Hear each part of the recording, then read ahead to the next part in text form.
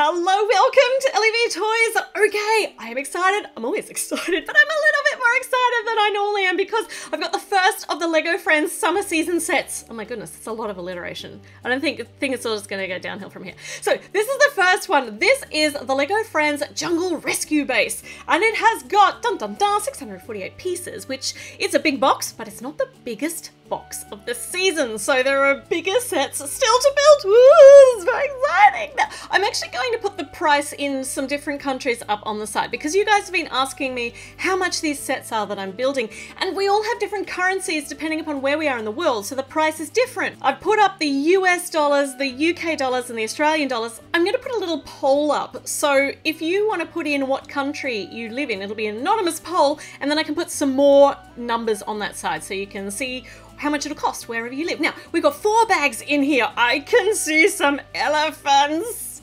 This is very, very cool. 4 bags and bags of extraneous stuff. So the big things that aren't actually cloud. There's a roller coaster track.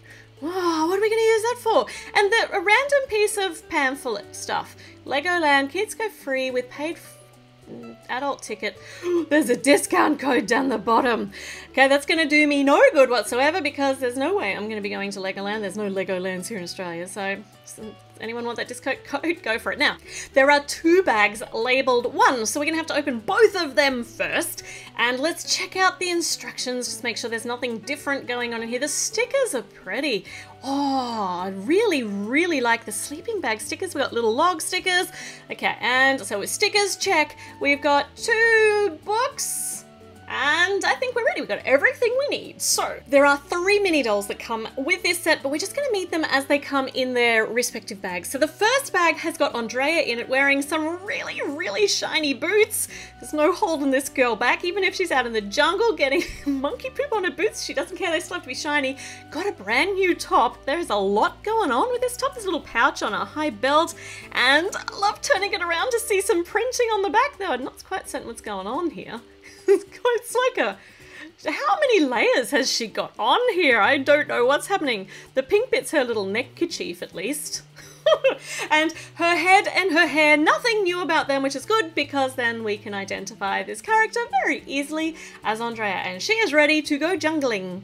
I'm always curious about where these girls actually live because they can just duck out in the back forest and find tiger cubs. That's random.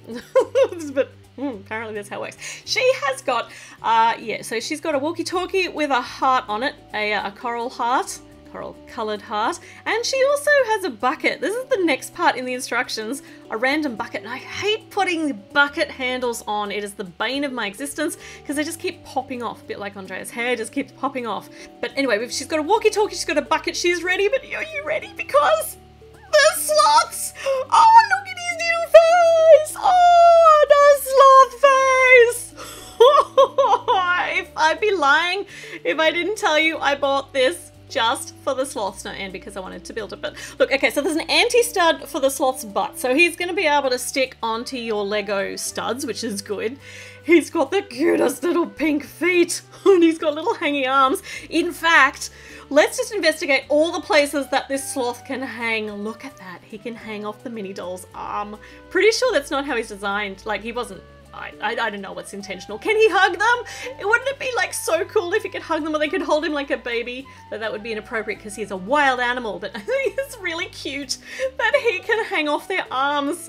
We might need to like plant Andrea on an actual Lego base plate to hold her steady. Actually, if we put the walkie-talkie down, that makes... There, look, see now she was too forward heavy before. All right, I will get back to my sloth love later because there are elephants in this set. A massive blue elephant with a pink heart cut out. There's be able to hold things in her trunk. I'm going to assume that she's a her. The unusual color of the elephant kind of duplos her up for me, but she is very cute. But she's very cartoony cute. We're going to be able to attach her very firmly onto a base plate. She's got some studs on the top and a little pinhole in the top that we could, I don't know, put a spout out of or something. But she's also got a little baby. 2 different shapes of animals. So they could have just taken this big elephant and made it miniature, but they made a completely different shape, which is so cute. Look, the trunk can kind of attach to the tail, kind of. There's another pinhole in that trunk, so we're going to be able to put some things in the baby elephant's trunk. And the baby elephant is purple, so if the mum is blue, would that have mean like the dad would have to be red? And I don't think the elephants should ride each other, but there are studs up there, so why wouldn't they? I think it's just asking for it to happen. In fact, I see an opportunity for a sloth ride here.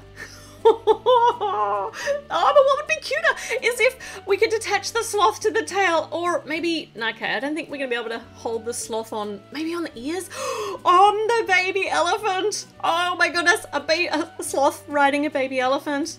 It doesn't quite fit on properly. Maybe we could hang him from, oh, he hangs from the trunk. Oh, but forward heavy now. I mean, this is just like a ride. It's a fun ride for the sloth. Okay, this is ridiculously fun. I'm hyperventilating a little bit.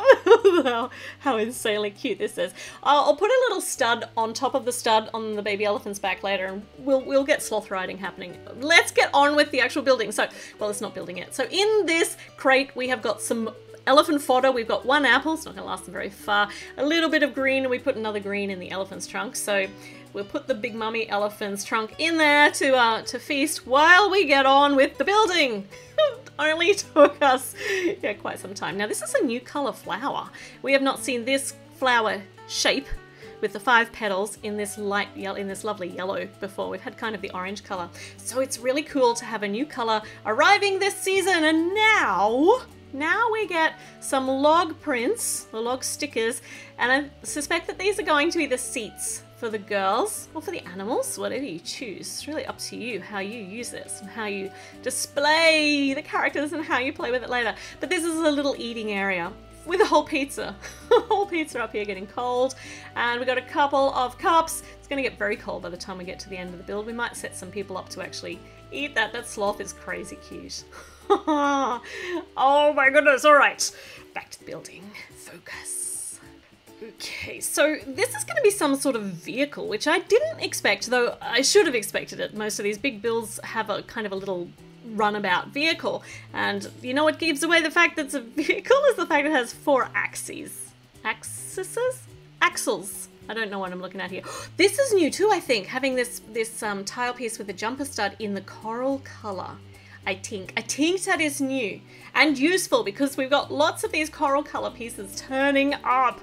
It's nice because we can match them then. And have you got any sets like in person? Have you noticed how vibrant this coral is in real life compared to in the video? It's madness. Okay, we've got a baby's bottle here for probably for feeding the sloth, and a fire extinguisher, which is not for feeding the sloth or the elephant.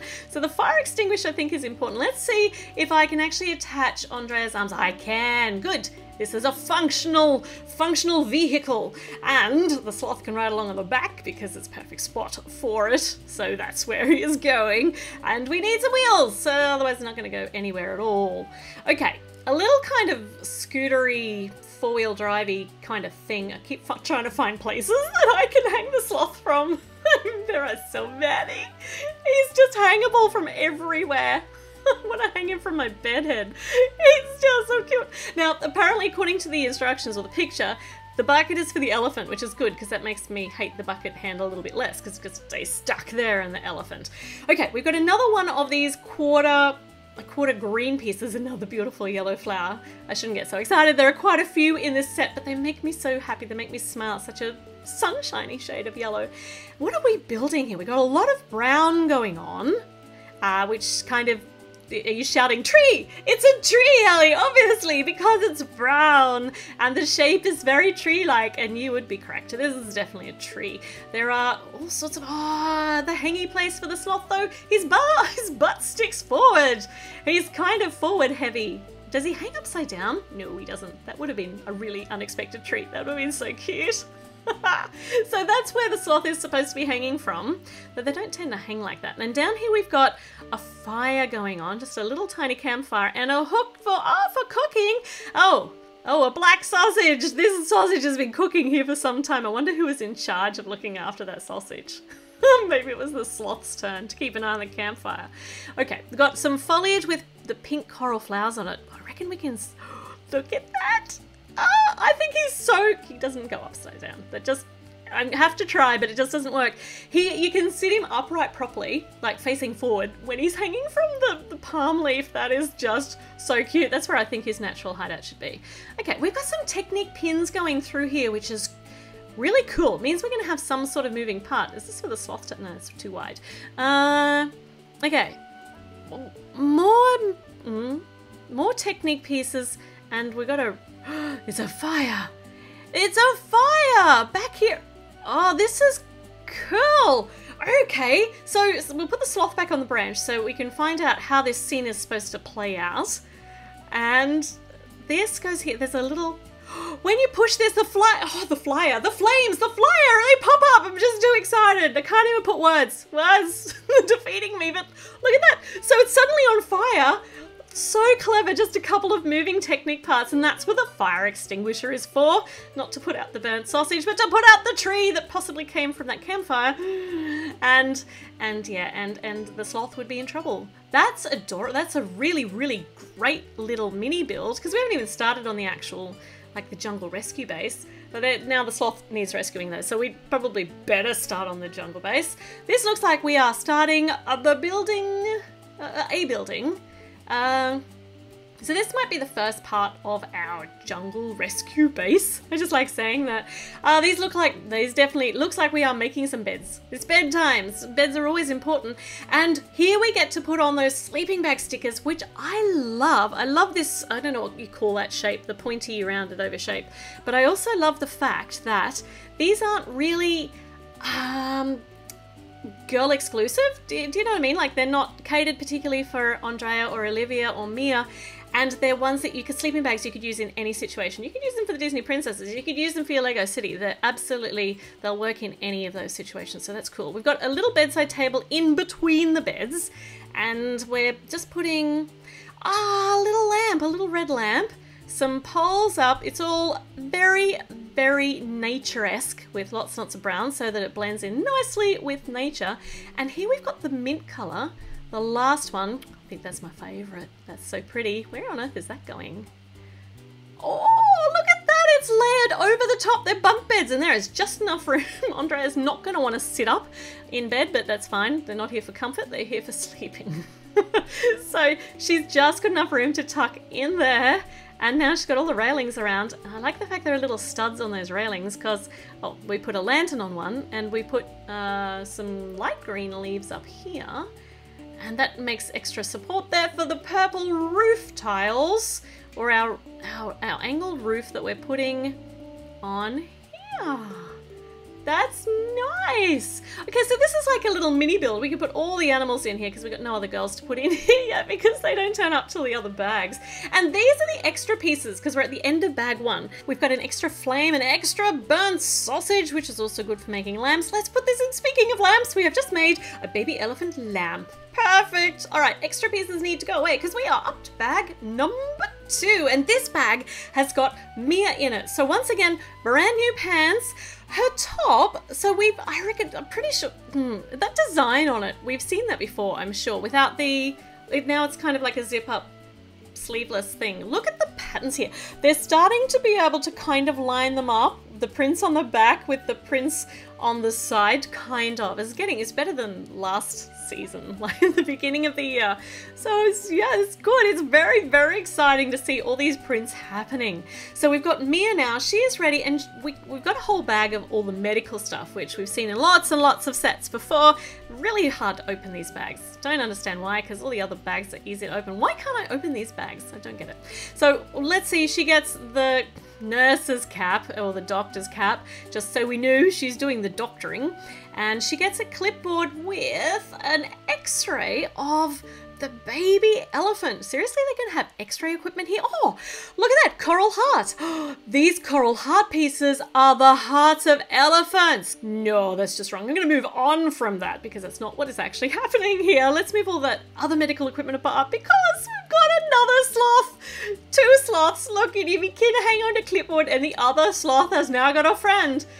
Sloth 1 and Sloth 2, like Thing 1 and Thing 2. They are identical. You can stack them. I cannot believe that they're stackable. the sloths. I loved them. And this is the bag that the elephants are actually supposed to appear in. So the elephant doesn't get a flame in her trunk. Of course she gets a water spout so she can water the sloths or just water anybody. We've got a spare flower, so I thought that that would be a great way to have a sloth ride the baby elephant. I love these animals. Okay, must focus. Away from the elephants. Away from the sloth babies. Right, we need one of these big pieces here. From our random piece bag of all the big pieces, we need a big watery plate. Base plate, and we are getting started on the actual rescue base. So we've got some, put those in the wrong spot. We've got some really nice subsidiary builds, and now it's time for the actual main event. And this is a big sticker with a, what is that? Is that like a toilet back? Like a toilet seat and the, I think it is, that's toilet. Yes. All right, first thing, very important, get a toilet in this building, people, because when people gotta go, that's wrong. That all has to go forward one brick. Okay, so when people gotta go, they gotta go. So you've got to have the toilet ready to go. Extra toilet paper, nice, and assuming that's a plunger because we've already got a flusher for the toilet on the sticker itself. Now we just need a modesty door, and I can see that that's going to happen here with our hooks on the front. And it's a perfect. The sloth is very sturdy. In fact, you could stick this, if you put another stud up here, you could stick the sloth on the toilet. And he'd be really sturdy there, but he's actually sitting on that toilet more steadily than the mini dolls do. I think he's perfect. Sloth perfection. Okay, so the toilet is in the trunk of a tree, which is crazy and I love it. And now we get our modesty shutters for the door, and the sloth's just peeking over the top there. I just spun this around, the sloth's still sitting upright. And I put the wrong, I needed a smaller piece here. Must concentrate, stop getting distracted by sloths. And, oh, these are opalescent. So they got a little shimmer, a bit of a, yeah, like even, could you call them holographic? Is that like, I don't know. And I've put the wrong wedge here. It's supposed to be the dark grey one, so I'm not doing so well with light grey and dark grey today, which is a bit worrying. Got an eggshell here, which is actually a flower with, pretty sure we don't have these flowers in the light pink yet either, so I think that's new. Pretty. Okay, we are heading up our substantial tree and continuing to fill it out, and here we got like a white and a red. That is very random. They're obviously going to be hidden, and they're just sticking out like sore thumbs up there at the moment, but I'm sure we won't see them soon. Down here we got a nice big green patch. Oh, just behind, I think this is behind. Maybe it's the front. I think this is the front. I think the toilet is at the back. Yes, it is the front because the stairs, is that right? Yep, I put everything in the right spot. Stairs are leading up to what's going to be our first platform on our jungle rescue base. And got some alternating pink smooth parts in the middle of the steps. And that's looking dandy. It says looking dandy. That sloth, look at him, he just hangs from all the things. Okay. All right, I'm exhausted and we're halfway through this build. You know we're stopping for a break. There's going to be part 2 coming up very, very soon. So you got to subscribe and click the notification bell. That way you actually find out, like you get dinged when new things come up. Leave me a comment, let me know what you think of the build so far. And I'll be back with more sloths. More sloths. Actually, there are no more sloths in this set. There are only the 2, but is 2 enough? 2's never enough. Okay, I've gone sloth crazy. I can't even say sloths anymore. They're sloths now. Okay, I must go. Bye.